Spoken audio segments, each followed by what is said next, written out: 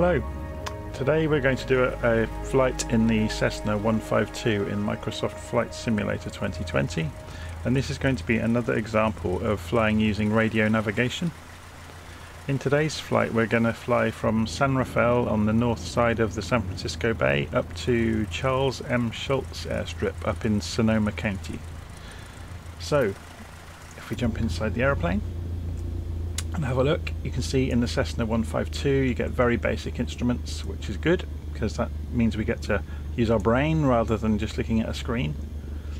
We get a Nav1 radio, which refers to the Nav1 instrument. You get a Nav2 radio, which refers to this instrument. You get an altimeter, vertical speed, a clock, a compass, an artificial horizon, an airspeed, and a turn coordinator. So first thing we're going to do is just make sure this compass is absolutely accurate, because we're going to need it to be fairly accurate. So at the moment it's showing 216 degrees. So we're going to compare it against this one up here, and that pretty much agrees with it. Once, if you've not noticed this before, the compass that appears on the windscreen is usually the opposite way round. So rather than reading it to the right, you'll read it to the left. So 210 degrees, 220 degrees, 230 degrees, 240 degrees.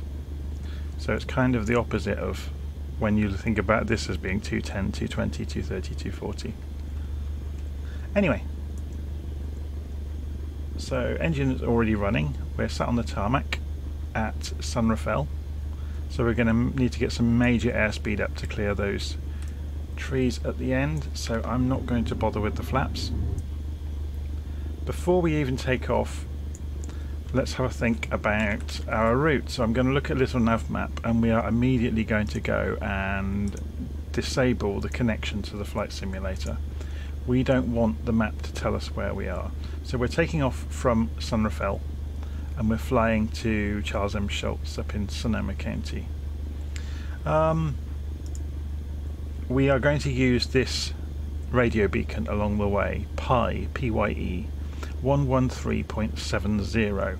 We're also going to use the radio beacon at Sonoma County, which is 113. So we'll program Nav1 to be 113. So this is Nav1. So we want 113. Was it 0.00? 113.00. And we make that active, and it may be not showing up because we're at ground level, so it's maybe not going to see the frequency just yet. But that's fine because we know what direction to travel. 320 degrees magnetic.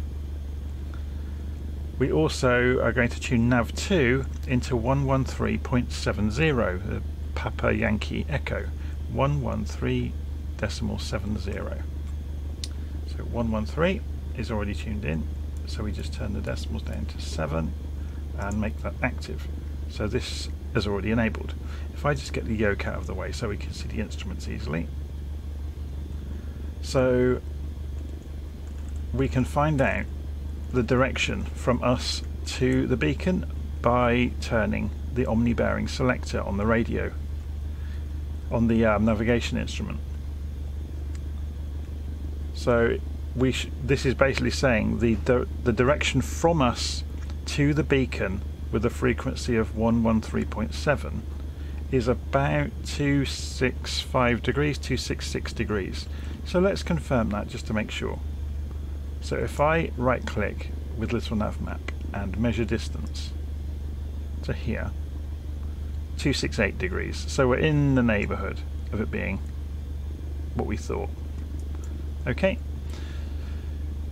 So the trick we're going to do, which is the reason really for doing this flight, is we're not going to use the two directions because they're difficult to think about. We're going to flip this all the way round, and you will notice this indicator turned over. If I zoom further into the instrument, can you see it says from? So if I go back the other way, it says to, and then from. So it's angle to the beacon, angle from the beacon to you. So if we turn this round, and here it comes. So the direction from the beacon to us is about 65 degrees. So if I measure from the beacon, measure distance from the beacon to us, have I made some sort of horrific mistake here? 113.7. Let me remove this a second. Remove.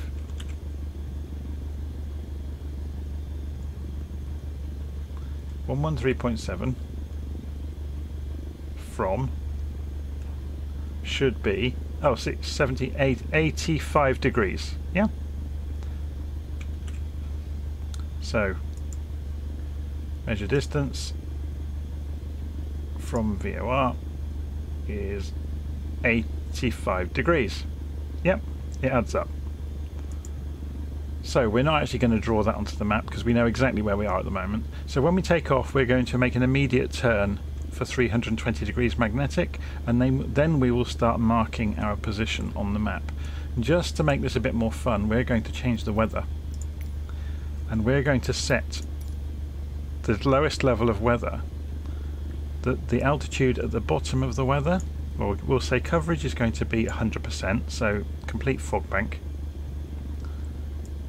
And we're going to pull it down to 1,500 feet, maybe? Oh, wait, we go less than that. Let's go to 0. So it's a complete pea soup fog.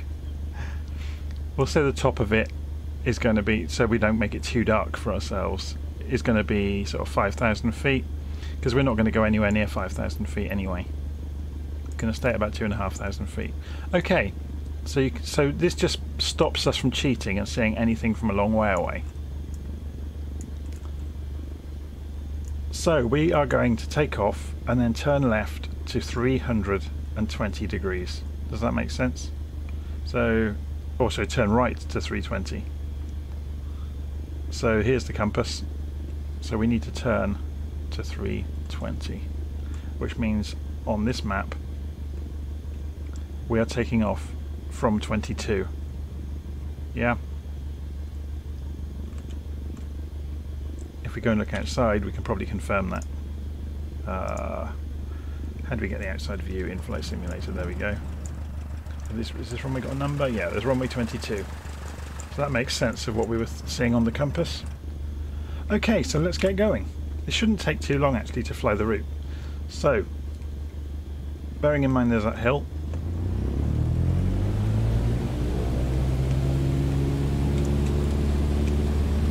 Bit of a racing start there, held the brakes until the throttle came up to speed and the propeller was spinning. Off the brakes, we're rolling, holding on a little bit of right rudder to keep the plane in a straight line.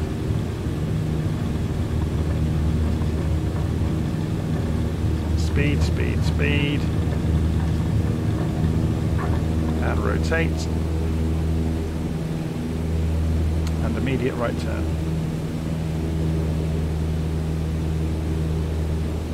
Keeping an eye on the speed still. I'm just aware that there are hills around here and we're going to need to get altitude fairly quickly, which is why I didn't bother with flaps. Speed is everything when you're climbing. Flaps essentially allow you to go slow. We don't want to go slow, we want to go fast so we can climb.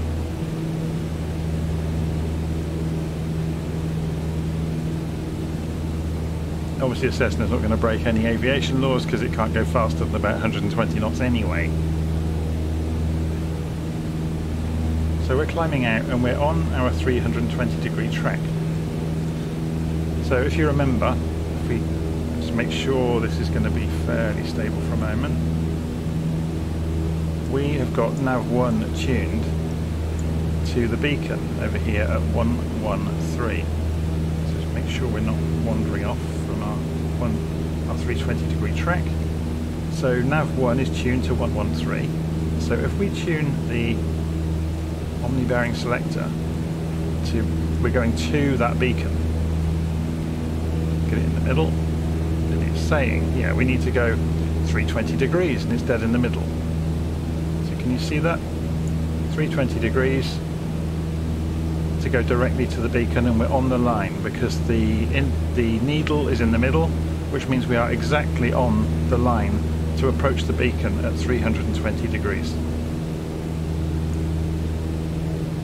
If we wander to the left of the line, the needle will go right. If we wander to the right of the line, the needle will go left. So I'm starting to wander actually slightly to the left, looking at the compass.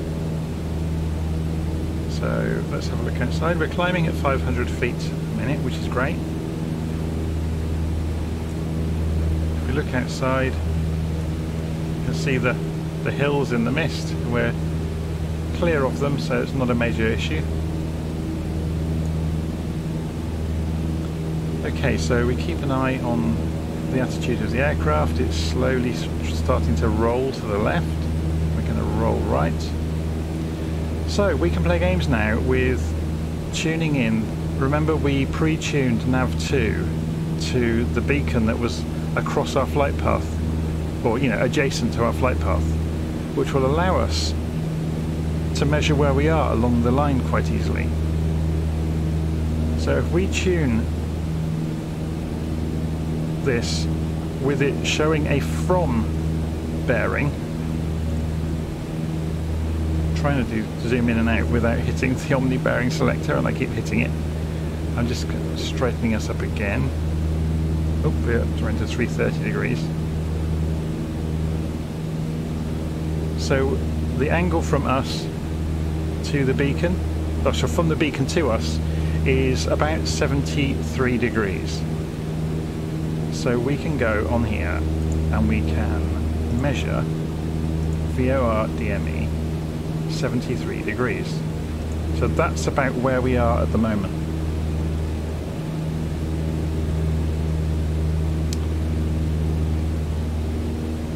So we just need to carry on flying basically and tracking 320 degrees, and we can use the map to figure out where we are. So we will keep measuring from the beacon as we go past. We'll eventually end up and we'll retune nav1. Instead of being to the main beacon, we'll go for the ILS frequency instead and follow it all the way into the ground. So we're at 2,500 feet now, so I'm going to stop climbing. So I'm going to use a little bit of elevator trim. You'll see the vertical speed is changing. I'm going to roll left as well slightly, because if you look at the compass, we've started to drift. So let's roll it back up. You'll notice there's a gap at the top of the compass, so you can easily see if you're in level flight or not. Of course, being in level flight doesn't mean we're going in the direction we're pointing. You can get an indication of that by looking at the turn coordinator, and you can see the bubble. Even though we are level, the bubble is off to the right. So it means we are being pushed sideways by the wind.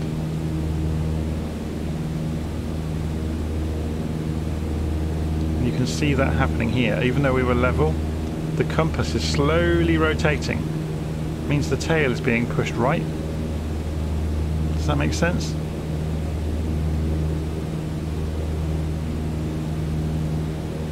So I'm turning very gently back into it to turn us back again. So we're still climbing actually, so I'm going to come back down. I don't want to go any higher than sort of 2,500 really, so I'm going to come back down. So you can see I'm just using elevator trim to do this, by the way. So we're dropping down at about 1,000 feet a minute, and we're quite rapidly coming back. Trouble is, by just putting the nose down, I'm going to pull the throttle back. We're getting kind of dangerously fast.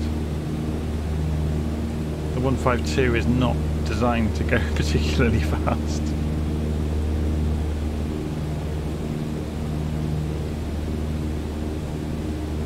So again, I'm just moderating our vertical speed with elevator trim until the indicated airspeed stabilizes out a bit.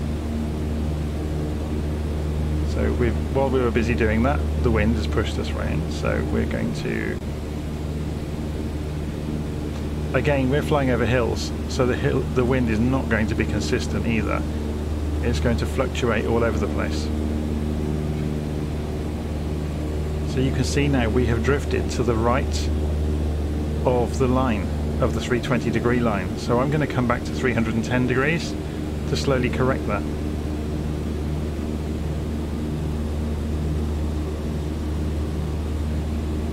So once we've got this stable, we'll do another measurement on the nav radio.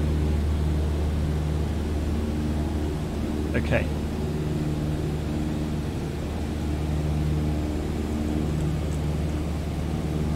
So what direction are we now from the beacon? We are about 50 degrees from the beacon. So if I put the mouse back on the beacon and measure distance from the VORDME beacon at 50 degrees, we are now about there. Yeah, so we have now charted our course. We've started turning left again. Turning right, I mean. The aeroplane has started to turn around all on its own. The 152 doesn't sit very stably if you just centre everything up. It doesn't necessarily hang on the wings like some aeroplanes do. You do have to consciously keep flying it in a straight line. Or at least the version in Flight Simulator tends to wander.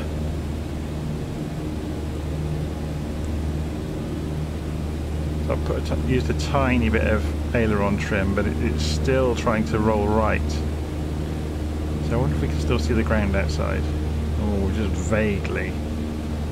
It's down there in the mist. So we've dipped below 2,500 feet now, that's fine. Looking at the map, if we put on the topo map, you can see there's some hills around this area. We're already leaving the area where the hills are.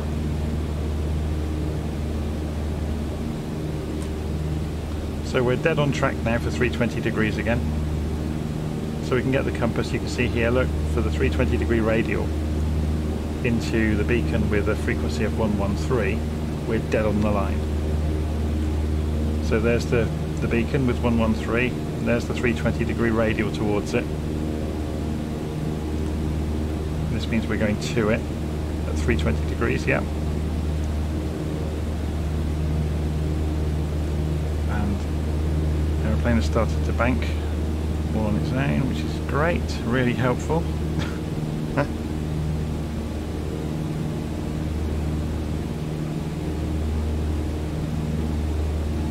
So how are we doing? We're at 2,200 feet. I'm going to give it a little bit of elevator trim to climb us back up.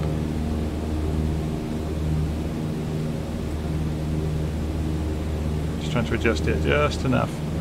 You'll see obviously pulling the nose up is going to affect indicated airspeed. So it's a bit of a balancing act. Maybe I could just give it a bit more throttle, which would do the same trick as pulling up, to be honest. It makes us faster, gives you more lift. The nose comes up. I don't want to overdo it though. So you can see the indicated airspeed is slowly coming up, therefore lift and vertical speed is increasing. So it's gently pulling the altitude back up again. So we're still doing 310 degrees, we've gone slightly to the left. As we get closer to the beacon, the needle will move more, because if you imagine the closer you are, a small lateral difference is going to make a bigger effect on the needle. The further away you are, the less lateral effect there will be. You know, so being 50 yards either side of the line isn't going to make as much difference if you're a long way away from the beacon. If you're right on top of the beacon, that's 180 degrees that you could be from it.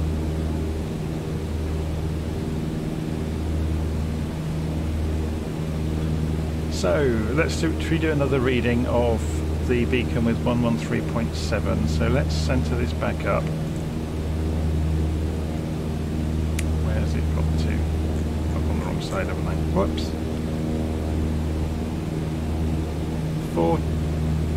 10, 25 degrees. Yeah? So if we have a look and measure distance from the beacon, 25 degrees. We're about there.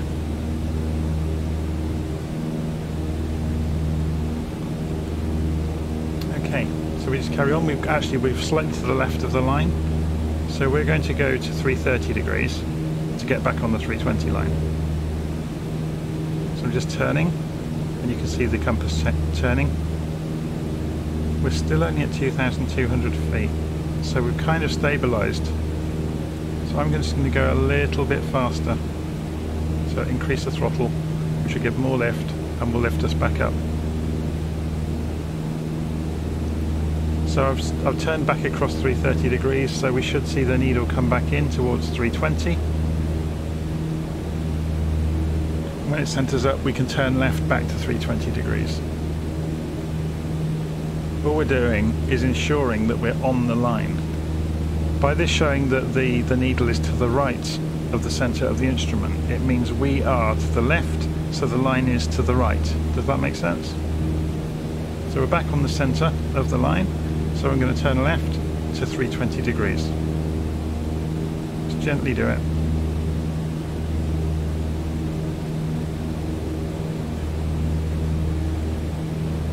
Now we're getting to the point where we might be able to tune in the ILS. So I'm just going to centre this up and we'll go and have a look at what the ILS frequency is for the runway. 109.3, 321 degrees. So 109.3. So we'll change nav1 to 109.30 and we'll switch over active, and it's already switched on. Notice the omni-bearing selector doesn't actually do anything if you've got an ILS, but we can put in 321 anyway, so it's going to be about there. So it's saying that we are to the right. This instrument is saying we are to the right of the line, so we are going to fly at 300 degrees. But also, for this point in the flight, we should have really done this before we started turning. We're going to get the last reading, so 10 degrees. So if we go and zoom out and measure VOR. So at the point we turned, or just after it, we were about there. Yeah? So now we can concentrate completely on the ILS. See, now I turned left and we've gone to the left of the line now. So I'm going to turn back right. We know the runway is about 320 degrees. So if we turn back to 330 or 340, we can intercept again. So I'm just turning gently to 330. And the needle is coming back in very slowly.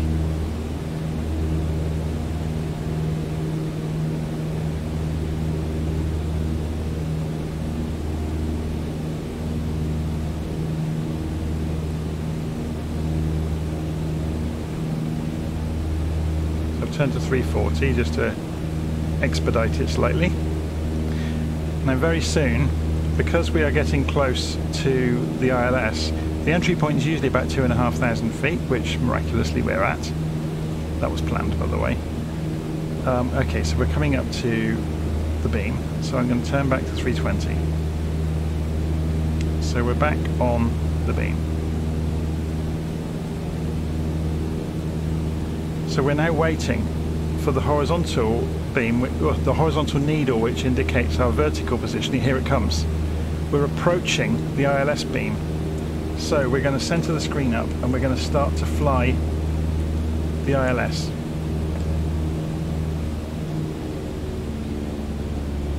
So I'm cutting the engine back.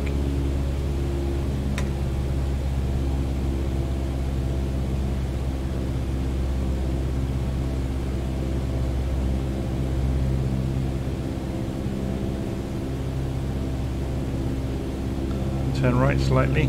We're off to the left of the centre line, looking at nav1. So I'm now at 330 degrees on the compass, and the needle should be slowly coming back to us.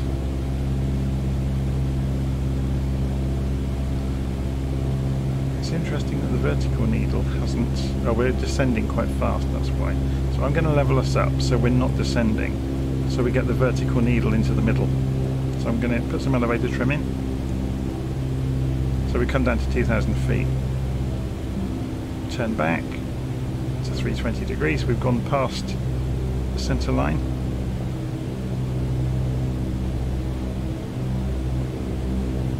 Go to 310 or 300.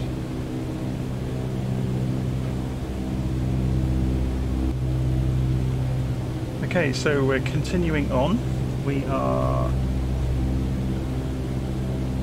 flying back towards the centre line, watching the vertical speed, coming back to 330 degrees because we're off to the left.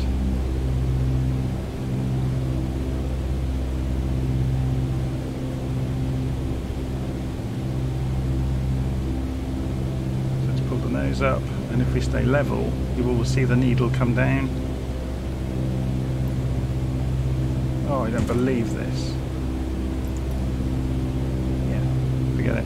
We're having internet problems. Half the reason there was a cut in the internet just now is because, of course, if the internet cuts out in the house, everybody arrives at the door.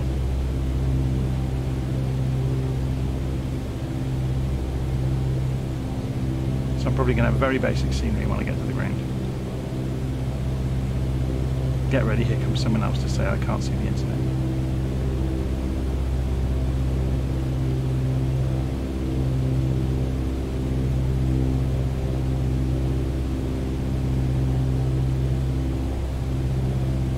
So you can see the ILS centering up.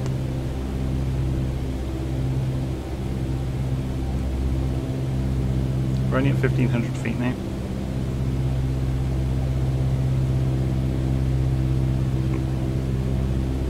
So I'm at 320 degrees on the heading. We're off slightly to the left, so we'll go slightly to the right. We're heading 325 degrees. We're slightly above the glide slope now. So I'm going to cut the engine. Flaps 1.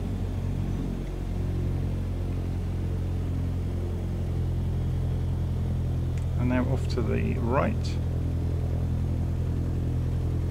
Warning successfully connected. Yeah, brilliant. Thanks a lot, computer, for warning me that something's successful. That almost presumes that it won't be successful, doesn't it? Flaps 2. And we can see the lights at the end of the runway now, directly in front of us. Which doesn't mean we're going to disregard the instruments, we are going to follow them now to take us down in a controlled manner through the mist to the runway.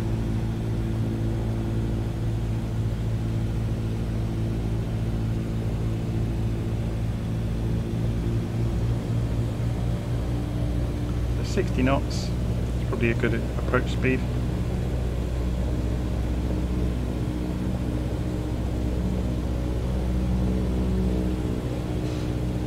Sit up slightly in the chair.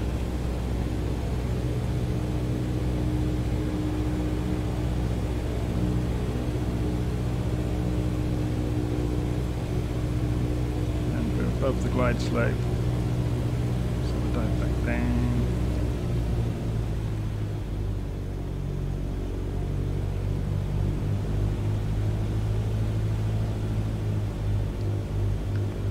Just follow the ILS in.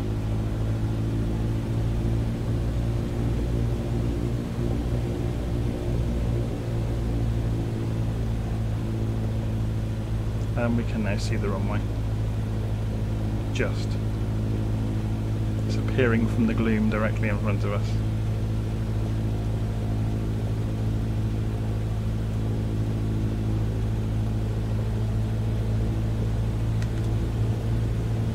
Flaps 3, so we're on full flaps now.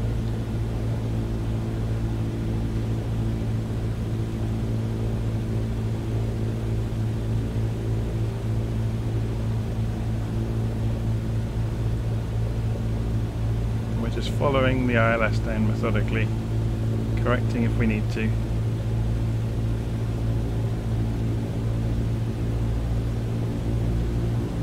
Getting a little bit slow. Stall speed of a Cessna is about 40 knots, so we want to stay at least 10 knots clear of that. And suddenly here's the runway, and it's nice and clear.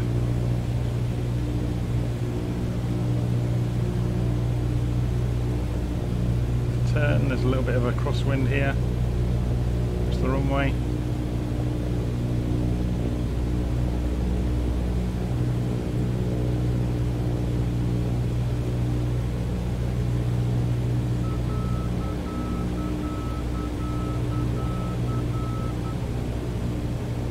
Follow the ILS in, which will put us on the centre line completely automatically. Just gently follow it.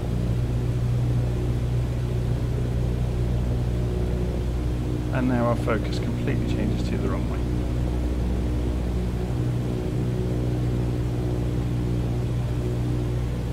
So over the markers,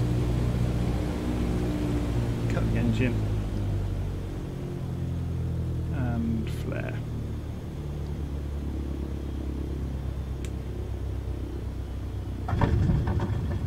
And we're down.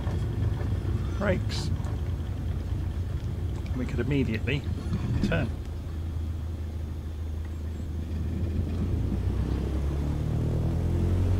And there's another airplane taking off. I wonder who that is.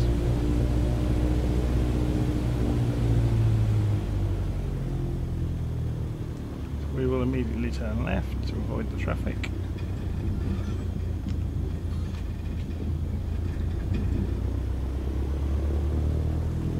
And I'm going to stop here on the taxiway. So there you go, that was quite a simple radio navigation flight using a couple of different beacons and then ILS to guide us in through the fog. So I'll edit the video later and hopefully it'll be online soon.